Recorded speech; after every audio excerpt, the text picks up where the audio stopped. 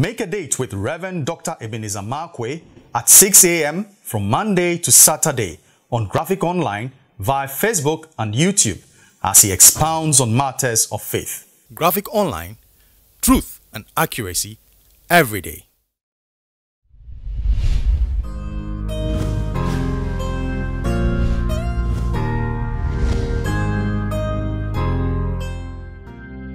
This is Rev Dr Ebenezer Markwei of Living Streams International, still on a Christmas roll. Thoughts of Christmas and the applicative truths that are hidden in the Christmas story. That's what I'm bothered about. What I can do with the lessons of Christmas. Are there lessons of Christmas for me? Surely they are. And I want to move away from traditional celebration and all those other things. No, but I want to bring us to thoughts. And here's one of the things in, say, Matthew chapter 2, if you remember, the wise men. And I like to call this particular morning wise protections.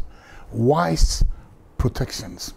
Now, do you remember the wise men who followed the star and then they went to Jesus at the manger? Herod told them, when you see the baby, come tell me where the baby is lying. Then I'll also go and pay homage to the baby. And the Bible said they agreed. But after they had given, the Bible says God warning them, an angel warning them, God told them that don't go to that Pharaoh again. Now here's the interesting thing. If there had been no divine intervention, those people, even though they were wise, would have been naive and they would have gone to give the whereabouts of the baby.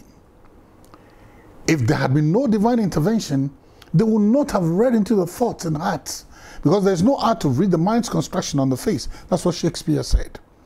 So here's the interesting thing. They would have gone back and given Herod the information he needed to kill the baby. You know, sometimes we inadvertently, not out of malice, supply information to people to kill our loved ones. Are you aware that sometimes there is some information that we should keep? Because the people seeking those information, they are looking for the information to use it destructively against our loved ones. And we can be naive. And because of the way we are, because we never are thinking evil about anybody, we would assume that nobody else thinks evil. But people are not like that. The wise men had a secret.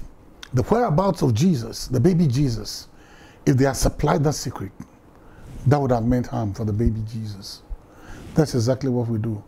You can imagine the number of our friends, close friends, and that we've helped nail to the cross. Not necessarily because we are evil, but we did it inadvertently. We did it without knowledge. We did it without discernment. We did it without wisdom. So when people come asking questions about a loved one of yours, and asking intimate questions, and asking, they want to go into details. Give us the details. That is what Herod said. Give me the details of his whereabouts. Sometimes be very careful and find out whether those people really, and one of the things you can always find out, Herod had something to lose, because the wise men said, where is he that is born king of the Jews? Now he is king. Then all of a sudden a baby is born that's going to be king. His position is threatened. So Herod's questions were not questions seeking the welfare.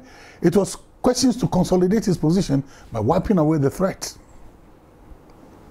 So one of the things that you ask, what does a person stand to gain or lose by this inquisition, by these inquiries, by these pretensions?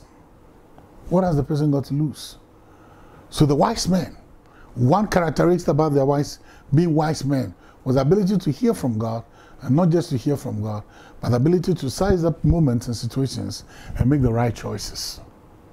There's somebody whom you love, and people will be asking some information about them.